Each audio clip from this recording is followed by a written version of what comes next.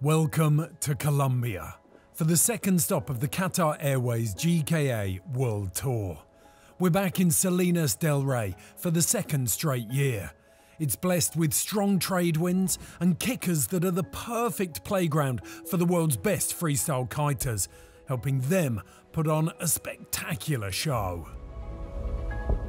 The arrival of the GKA Freestyle World Cup has transformed this sleepy backwater in the year that we've been away.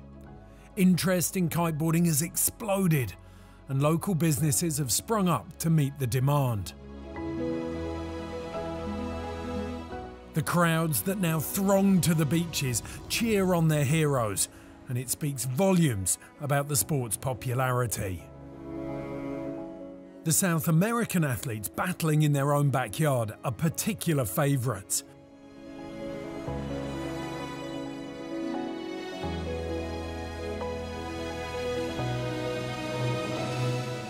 Brazil's Bruna Kagia is coming off a win in the first round in Qatar, and she's pushing for a fourth world title at the age of 36. I'm really happy, obviously, with starting the year with a win, and more importantly, because I'm super happy with my riding. I think that's the key thing for me. So right now, all in my mind, I just want to go out there and show my style, show the tricks that I have, and just have a good time and enjoy the spot that has kickers. And I think that's something that sets it apart from the other ones. And I think do different new tricks in it. Men's reigning world champion Gianmaria Coccoluto is hoping for the same after his own first-round victory. This year, what keeps me motivation is first that I have the world title, so I need to defend. And in my mind, I always want to become three-time world champion, because the first time can be lucky, the second time because you're good, the third time you become a legend, you know? So yeah, this is my goal for the next few years, and I will push hard and training and try to make my dream come true.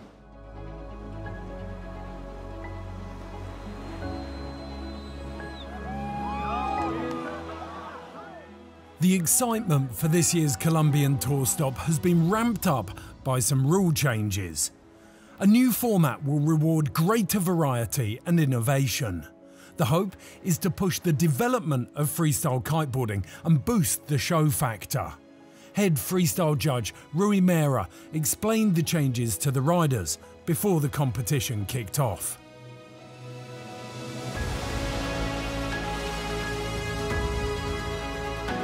The major changes here is mostly the variety that riders are searching for right now. Riders have been going at it on the combos, lines, using the kickers for multiple tricks in a row, opening more chances of landing more tricks besides just the 7 trick attempts that they have right now. Have to say, of course, change is not a great thing. No one likes it. Riders are adapting, but the level we've seen and the variety overall, it's been quite amazing to watch, and from the judges' point of view, amazing to see people from all styles of kitesurfing freestyle coming and all performing, and all results have been very tight. It's not just because you do this trick that you're going to win the event for sure. Every hit has been a surprise and great to watch. I think the new format really helps open up the competition. It really helps riders be able to think outside of the box. One of the things we're seeing here, there's so many young kids, they now have an opportunity to have a little bit of a strategy to kind of mix their repertoire, but it's not all about going double-double. It isn't a spin to win anymore. You can have quality in all different sections, and if you kind of add that up, multiply and subtract, you'll be able to create this little perfect vibe that the judges are really starting to like. And it is great to see, you know, some innovation, everybody bringing new things from different sports, different generations. Really good to see, and I think it has really improved the kiteboarding scene.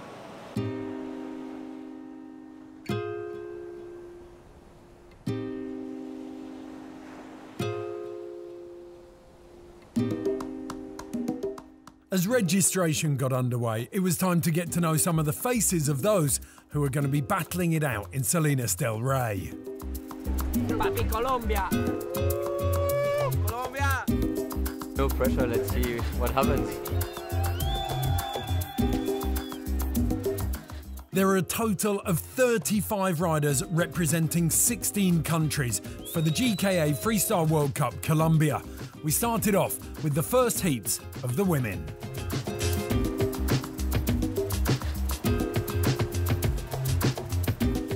Eight athletes are battling it out on the waters of Salinas del Rey. A perfect north-northeasterly breeze has filled in the competition area, and the women have proved that they could handle the conditions in Colombia.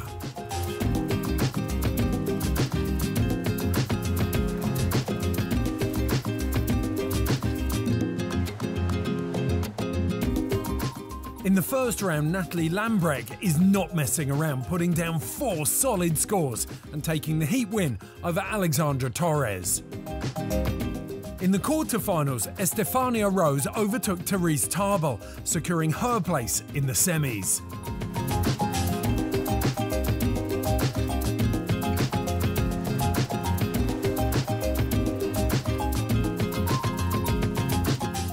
A highlight of the day was definitely Michaeli Sol, who took home the top score with a solid 8 points for a stylish Hinterberger 5.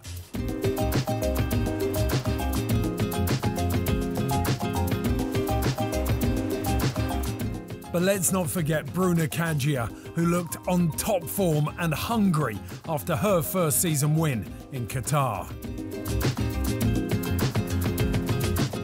That's a wrap for day one. We had a full day of action at Qatar Airways GKA Kite World Cup here in Colombia. The wind showed up and the women put their game faces on.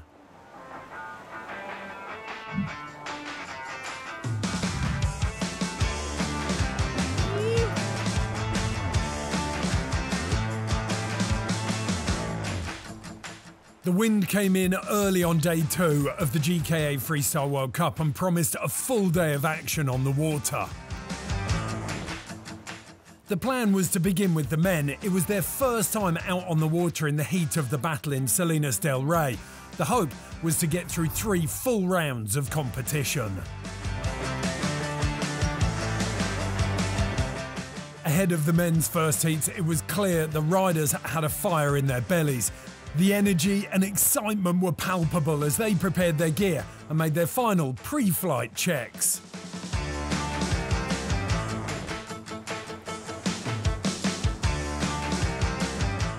The tension started to build as the competitors made their way out onto the water. We started with the first round of the men, which featured some of the newest riders on tour, all eager to prove themselves in this new competition format. Proving he's one to watch is Canadian Jack Reeder, who took advantage of the format. He's been one of the most vocal advocates for changing the rules. The judges listened to his pleas and he rewarded them by putting on an absolutely barnstorming performance of combos and rewinds in his first heat of the competition.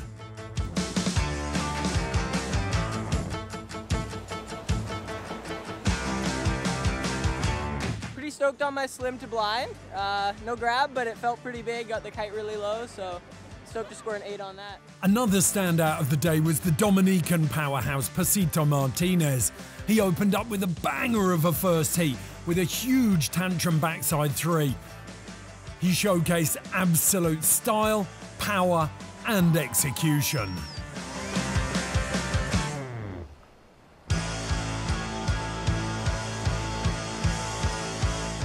Feeding off the crowd was Dominican Luis Alberto Cruz, who blew everyone away with his massive back-to-back tricks. He had the height and control.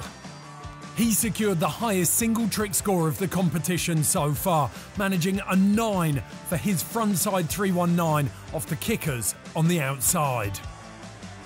Very, very good, to be honest. It's the same conditions as my place in Cabarete. For me, Cabarete is the same as Colombia, the same as Brazil. We are brothers. Colombia, Brazil, Dominican Republic.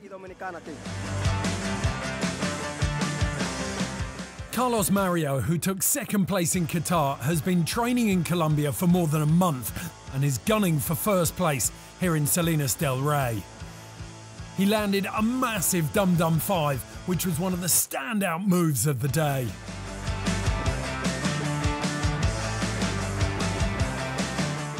That rounded off a banger of a second day in Colombia. Perfect conditions meant we got through 3 rounds of competition in the men's freestyle. The crowds that packed the beach certainly loved it. The beach was absolutely pulsing with energy. Every trick landed brought more excitement and louder cheers. Day 3 here in Salinas del Rey in Colombia for the second stop of the GKA Kite World Tour. The plan is to start off with round number 4 of the men's and advance through the competition. The forecast looks good and some of the riders are already warming up.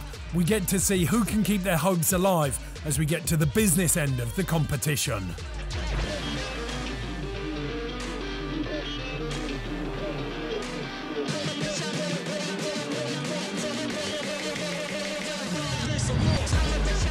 It was another action-packed day in Colombia as we saw the men's 4th round and quarter-finals take to the water.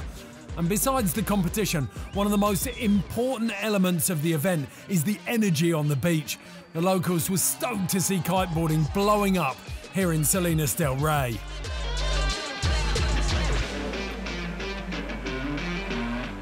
It's just 1 year since the GKA launched in Colombia, and this spot has seen a huge boost in popularity.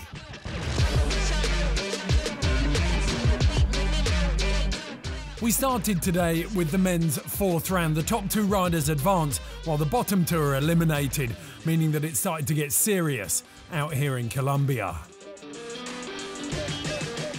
The highest heat score of round number 4 was landed by Valentin Garat, who secured an 8.87 for a slick slim 7. As we arrived in the quarterfinals, each heat was stacked with phenomenal talent. One of the standout heats saw 13-year-old Finn Flugel achieve his dream of making it to the last 8. I have no words, I'm just too happy, and so it's really great. Like, now I'm growing more, I learned all the tricks, what the other doing. I'm coming for all of you guys. He started when he was 6 years old. He always wanted to be on the water, wanted to kite, so he really pushed us super hard to grow up with that sport. Luis Alberto Cruz did not disappoint. His slim chance 9 was absolutely ridiculous. He scored an outstanding 9.4, taking over the top spot for the highest score of the day. I feel so happy to be here in the semi-finals. It's gone so well for me getting here. We're going to the final now. Maxime Chablot landed a stylish back mode 5 with both a nose and seatbelt grab to secure his spot in the semi-final. Super stoked to make it through to the semi-final. It was a really rough heat. Conditions are pretty gnarly, pretty difficult out there. A lot of waves, chop, strong wind. Hurt my knee a little bit on the last jump. Landed really deep on top of the next wave, which sucks a bit, but it's going to be all good and ready for the semi. In the final heat of the day, pure energy and power were on display, with Carlos Mario facing off against Gian-Maria Coccoluto, newcomer Jack Reeder and local favourite Juan Rodriguez. Mentally ready for the comp, let's see if my body's ready. But yeah, I will give 100% and try to go in the next heat. Looks windy, so we'll just land what we know we can. The 4 athletes went toe-to-toe. Rodriguez, Coccoluto, Mario and Reeder traded blows, each throwing down bangers that bettered their rivals. In the frenzy, the lead in the heat constantly changed hands. But in the end, Coccoluto and Mario did enough to edge into the lead and advance to the semis. It was another great day here in Colombia. We managed to get through round number 4 and all the way through the quarterfinals of the men's freestyle. The athletes reached new heights off the ramps the bay provided, and the new format is working really well, with variations, combos, rewinds and grabs all on display. The scene is now set for the final climactic action.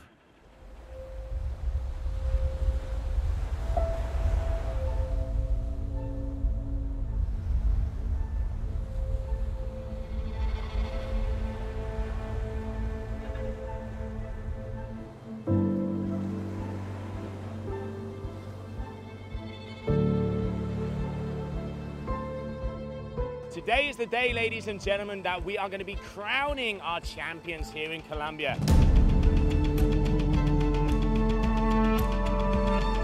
In your head, you visualize your tricks, and then I always have my last trick. If I manage all the tricks I want, then I'm like, okay, maybe I'll go for something crazy, maybe something I've never ever even done before.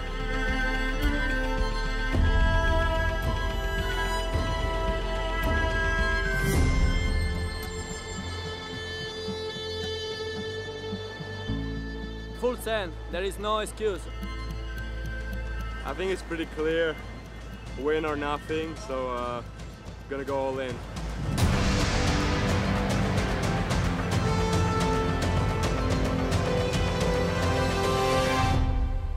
Are you ready?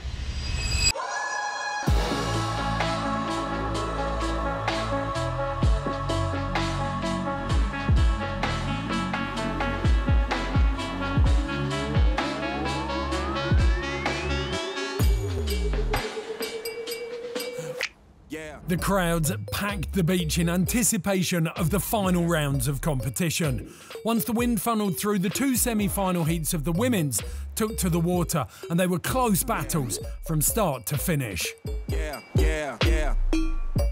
Bruna Kangia didn't crash a single trick during her semi-final heat. She opened with a crisp slim chance and followed that with a stylish inverted front to blind that netted her a huge 7.43 and the lead.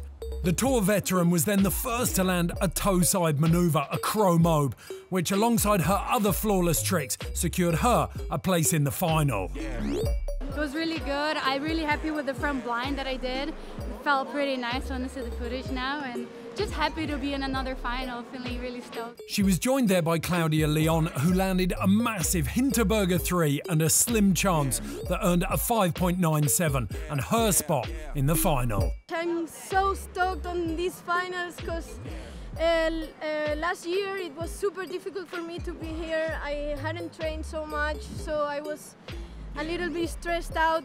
I ended 5th of the comp, and now I'm in the final, so I feel super happy, and I'm just gonna have fun. Michaeli Sol came out swinging. She landed two big tricks showing height and technicality out of the gate and never looked back.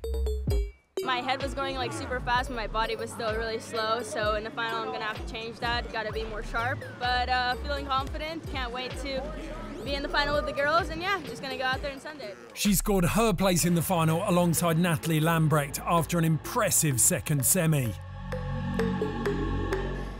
Yeah, in the beginning I was crashing a lot, so at the end I just told myself I have to pull myself together and land these 4 tricks now, and then you know you can go to the final. So yeah, I'm so happy, and I'm excited to ride now with the other girls. In the first men's semi-final, Luis Alberto Cruz continued his dominant display of height and power. The crowd went wild for his absolutely massive frontside 319, but ultimately he couldn't produce enough variety and was overhauled in a huge upset. He finished behind Carlos Mario, who landed a Chromobe 5 off a beautiful ramp. And then he followed with a combo to secure the top spot and his place in the final. He did it alongside Manuel Suarez. In the second men's semi-final, Maxime Chablot added stylish grabs, while Gianmaria Coccaluto delivered his signature Italian style to deliver both of them places in the final. They were strong and consistent. Final! They dispensed with the youngster Flugel, even though he threw down some bangers. I started off really with the goal of building a heat because it's really tough conditions and it's not easy to actually land 4 tricks with the new format and everything. So yeah, pretty stoked with it and ready for the final. Wind was lighter, condition was much better than yesterday, so I'm super stoked to go with Maxime in the final. Yes, let's give all.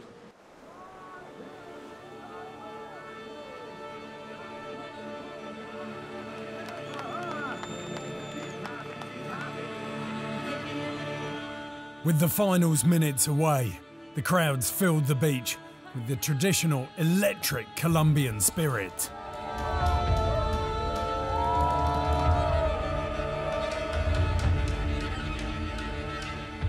In the women's final, Michele Sol showed power, experience and technical brilliance, demonstrating how to take advantage of the punchy conditions.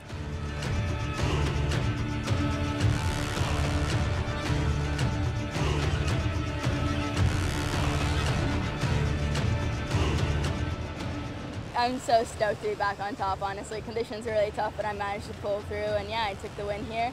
And definitely feeling a little, I don't know what the word is, like a redemption almost, you know, from Qatar, getting second to getting first here. It definitely does feel really nice being back on top. So yeah, I'm going to try to continue doing this for the rest of the year, and yeah, just super stoked.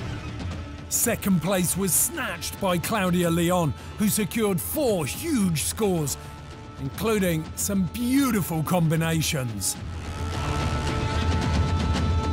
How must I feel? Like, I can't believe it.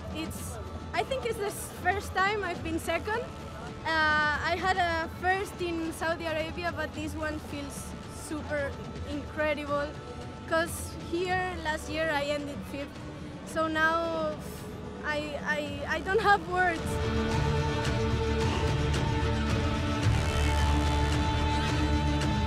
The men's final was an absolute showstopper. Every rider displayed tricks that set the bar ridiculously high. Manuel Suarez opened with a banger directly in front of the crowd. Tour leader Gianmaria Coccoluto laid down precise tricks, yet it wasn't enough to deliver him the win. Maxime Chablot rose to the challenge. He demonstrated style, variety and flair. He landed this huge back mob 7, securing him an 8.23 and second place here in Colombia. But it was Carlos Mario who claimed his first win of the season. He went move for move, not skipping a beat, and showed why he is not just here to take part, but to take over.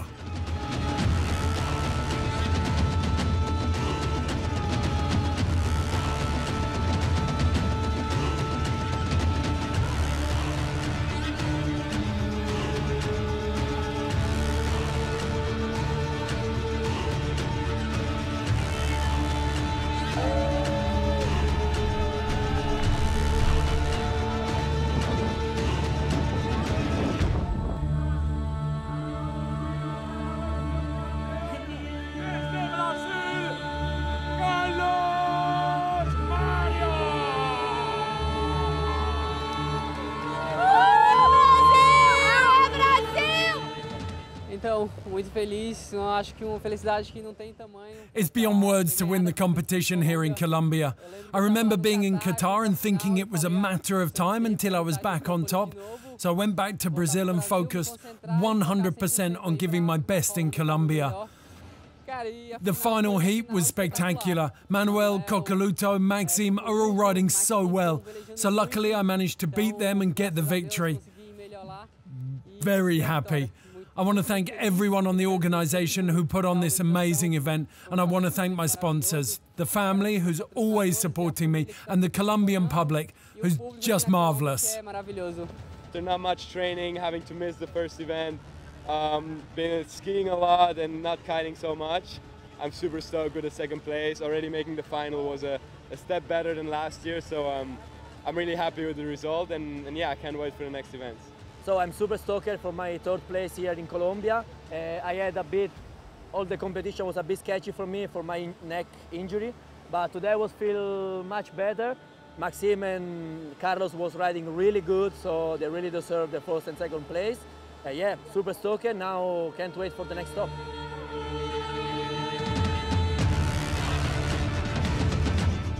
What an amazing way to finish off a competition. The crowd was going absolutely wild on the beach.